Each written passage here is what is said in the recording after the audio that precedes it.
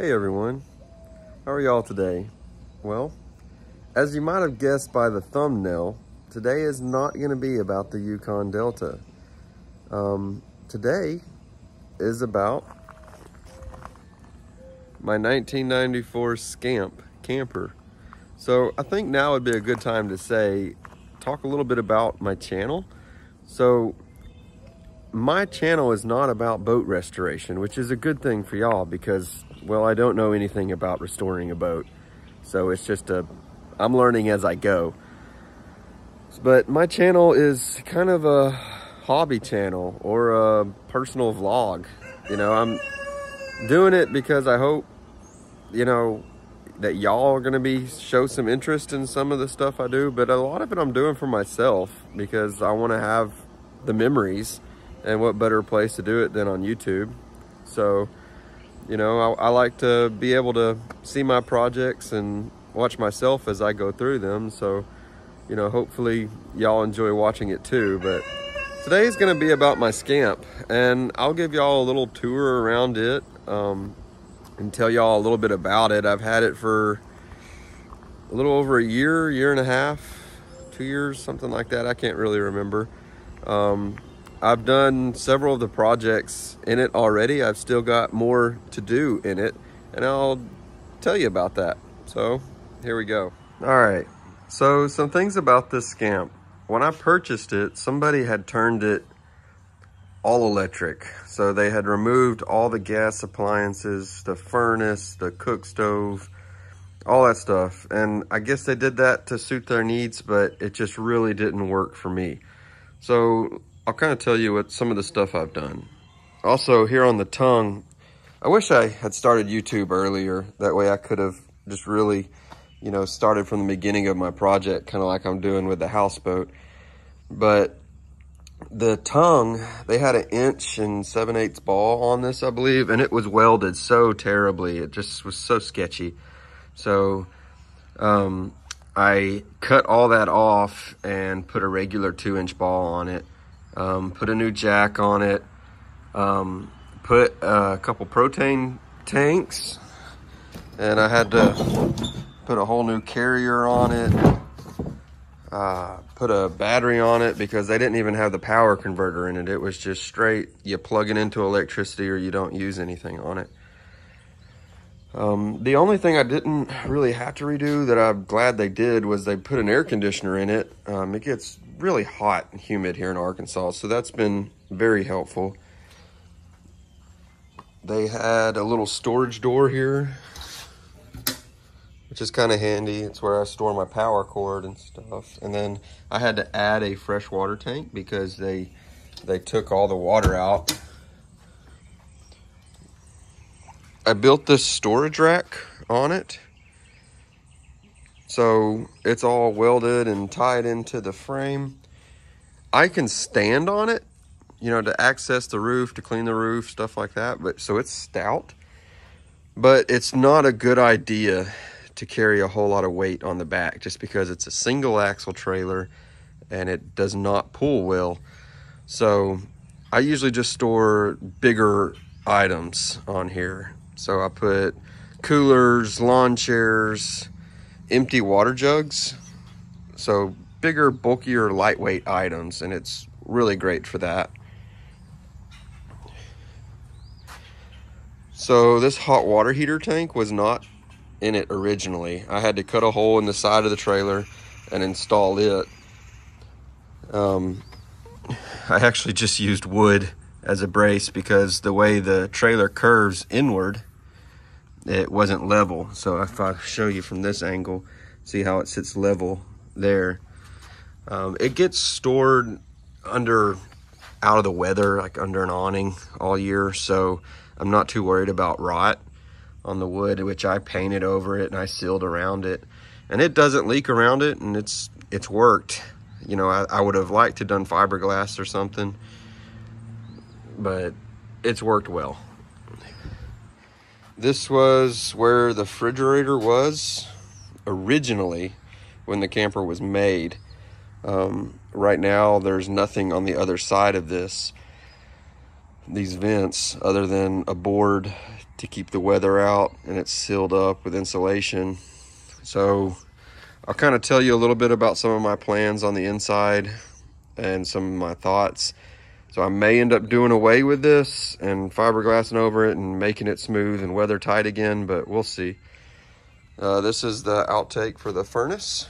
I had to add that as well. So anyways, let's go inside and check this little dude out.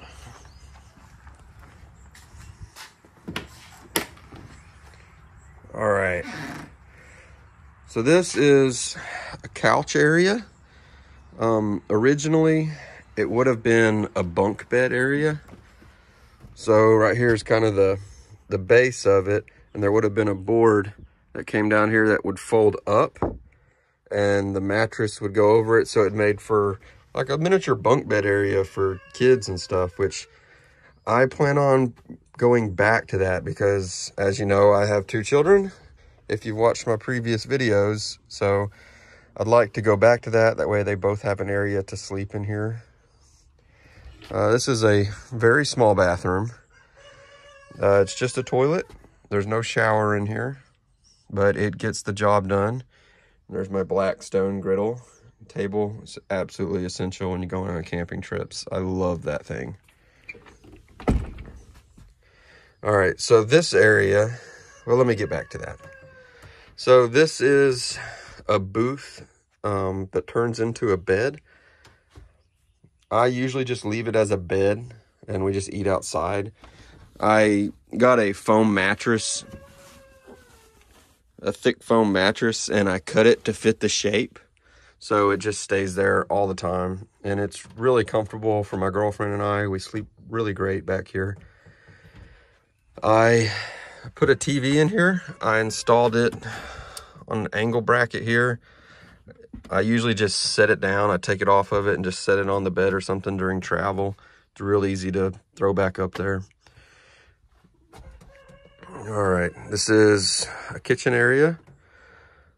So this was original to the trailer. Only changes I would kind of like to do with this is I thought about adding a drawer in right here because there's no drawers. It'd be a handy place to keep silverware and stuff, but it's not necessary. So this used to just be a closet. So whoever owned it before me put in a straight electric refrigerator right here, which I guess is kind of nice because it's bigger than what would have originally came in here. But it does take up a lot of your closet space, which we went on a 10-day trip in here, and down here we used quite a bit of storage, and there's storage underneath each side of the bottom of the bed. And then since we don't use this as a bed anymore, there's a pretty big, or as a booth anymore, I'm sorry, there's a pretty big storage area underneath here to use. So we just put like a couple laundry baskets down there, and we had each of our clothes in it, so it's just able to slide it in and out. All right, so right here, the person before me, there used to be a kitchen area right here, and there would have been a refrigerator right here that was gas or electric, a power converter, and a furnace down here. And of course cabinets, and there would have been a cook stove on it. Well, they didn't like that, I guess, since I told you they converted it all and took all the gas appliances out and everything. So they just turned it into a bench. And I'd have to look to see if I can find any pictures, but it was so horrible. It was extremely uncomfortable. It really didn't serve any purpose because you had seating area here, and I don't know. I guess that's just what they wanted, to each their own. But for me personally, this works out much better. I built this myself. That's why it's not the prettiest, but it works. I put a power converter in, so I'm able to run a battery and run battery powered lights. And also that's the hot water heater switch. So you just turn it on and it comes on automatically. So it's very handy. Oh, and that's the water pump, because I installed a water tank, put another water pump in. And then over here is a propane gas heater that I actually got out of an old pop-up, and it heats this thing incredibly. And since I put gas appliances back in, I went ahead and put a LP gas leak detector. You know, gotta be safe. And I put in a little small gas cook stove that I bought off Amazon. And then for storage, I just put a couple totes in here, and I've got bungee cords that go across to hold it in place while you're traveling. It works really well. Is this one I put pots, pans, and stuff like that in. And over there, I just put some canned goods and different grocery items. And then for the propane gas heater, I installed the thermostat over here right by the bed, so which is really handy. So if you're cold in the middle of the night, you can just reach over and click it on and warm it up. Let's see, there's a vent up here. It was all cracked, and the trailer's a 94, and so since they've done away with the size of the vent hole, so I had to cut out part of the fiberglass and install this whole new door, and that was, wow, that was quite the chore. But it's also an escape hatch. Since there's only one door on this camper, I guess that's part of the regulation they have to have. So some of the things I would like to do to this, I already mentioned turning that back into a bunk, but I've thought about putting another gas electric refrigerator in here, maybe over here, kind of in that area, and then reclaiming that area as storage. But I don't know. So I took this trailer to Colorado, and we camped at about 8,000 feet above sea level. Hold on, let me turn this around so you can see me. All right, so like I was saying, we took this camper to Colorado, and we camped about 8,000 feet above sea level, and it did amazing. So it did everything I needed it to do. We stayed very warm, very comfortable, way better than what we would have been in a tent. It snowed a lot, and we probably got a total of a foot or two of snow the entire 10 days we were there. And I had more than enough room to store everything I needed. I carried a cooler, and I was able to put more food and stuff in it, and meats and different things like that. And since it was cold, it lasted forever. Like, I bought ice at the beginning of the trip, and I still had ice at the end of the trip in the cooler. And I also use it during deer camp here in Arkansas, which is a little warmer, but we're usually not there for 10 days. So it was fine. It worked out great. I have a 3,000 watt generator. It powered everything. I was able to run it for about 8 hours a day, kept the refrigerator cold. So it really wasn't an issue. So I don't know if maybe I'm just creating more work for myself than is necessary if I do put in the gas electric refrigerator. But for right now, I definitely need to put the bunks back in, because my daughter hasn't went with me anywhere in this yet. When I went to Colorado, neither of my children came with me. It was just my girlfriend and I. Because of school, they weren't able to get out. But then in deer camp, it was just my son that went with me, because my daughter's not too interested in hunting yet, but hopefully someday she will be. But she does love to camp, so I really need to get these bunk bed situation figured out, and we can go on some trips this summer. But I bought some stuff at Lowe's yesterday, and I've got some ideas on how to revert it back to its original condition, maybe even a little better than originally.